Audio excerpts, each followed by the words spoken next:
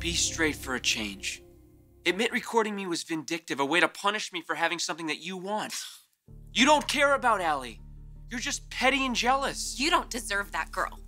You're a player. Have you not heard a word I've said? I'm sorry, Oliver. I'm not convinced. Well, you're not hearing me. If you did, you'd admit what a shady thing you did. You accuse me of sabotaging you?